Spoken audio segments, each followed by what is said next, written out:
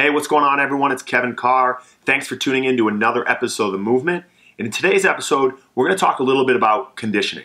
In a recent post, I said the one thing I want to see in the fitness world in 2018 is more intelligent heart rate-based conditioning programs.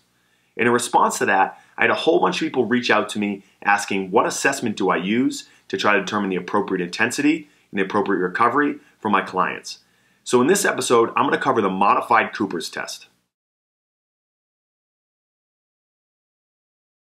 The modified Cooper's test is a 7-minute time trial that can be done running or cycling.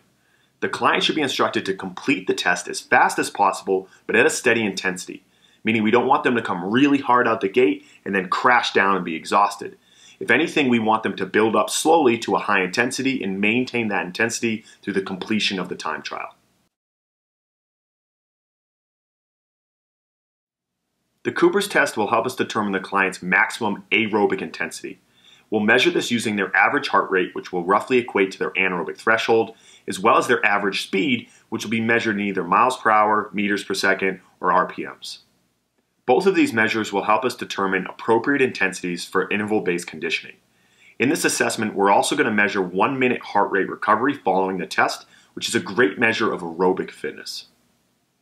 So here you can see me riding the bike, and you can see my heart rate reflected on the monitor up on the screen. Notice how it steadily rises and then maintains relatively stable once it reaches a peak heart rate. During this test, the coach should be recording the heart rate data at the top of every minute, so later on you can calculate the anaerobic threshold. Or if your monitoring system provides you a summary afterward, you could just use that. We'll just speed up my test here so you don't have to watch me suffer for all 7 minutes. At the end of the test, there are a few more pieces of info we'll want to gather.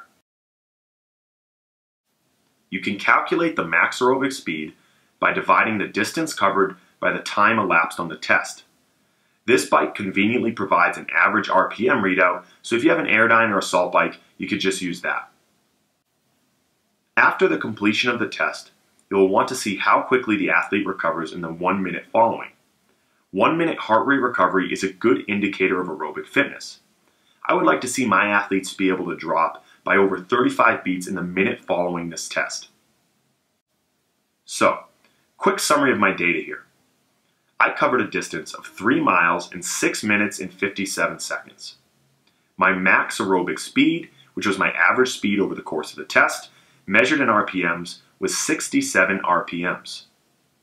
My estimated threshold heart rate, based on my average heart rate over the course of the test, was 163 beats per minute.